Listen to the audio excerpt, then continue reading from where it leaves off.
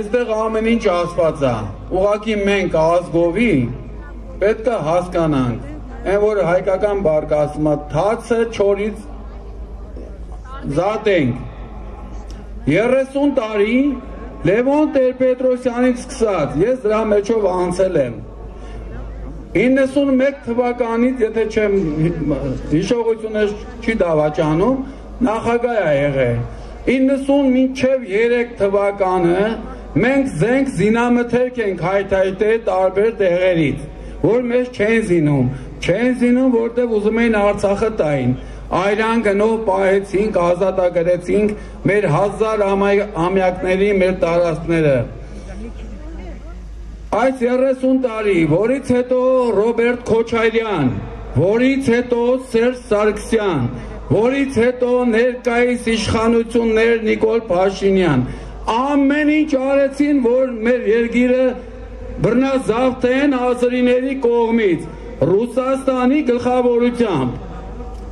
Սա փաստ է, բոլորս տեսնում ենք, ուշացանք 44 օր, մեր բարեկամը, մեր հետ ամբողջ օրը հարևան, բարեկամ, դաշնակից, զինընկեր, զինեղբայր զինեց Ադրբեջանին, բայց մեր իշխանությունները քնած էին, որտեղ շատ եմ մտածում, ես էլ հայ եմ, իսկական հայ եմ, որտեղ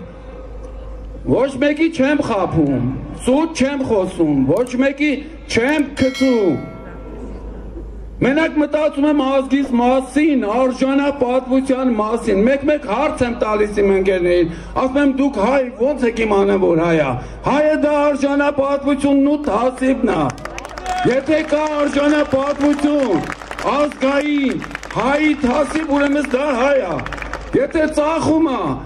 ծառայում է այլ պետության, չի կարա դա հայ լինել, դա հայ չի։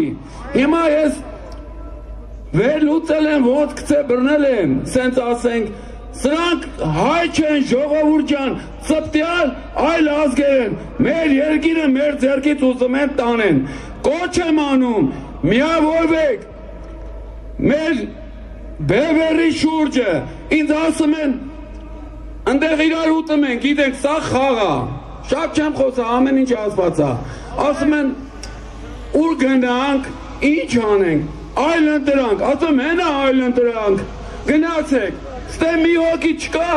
որ ես 30 տարվա մեջ, 90 թվերի կոմունիստական փլուզումից հետո, որ մի հատ վատ,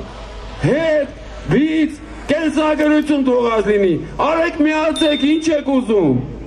շնորհակալություն, ամեն ինչ լսել եք, ամեն ինչ գիտեք, ազատ, անկախ Հայաստան, որը որ ռուսը սարսափում է անկախ Հայաստան բառից։ Բաժանորդագրվեք Սասնա Ծռեր համահայկական շարժման YouTube ալիքին։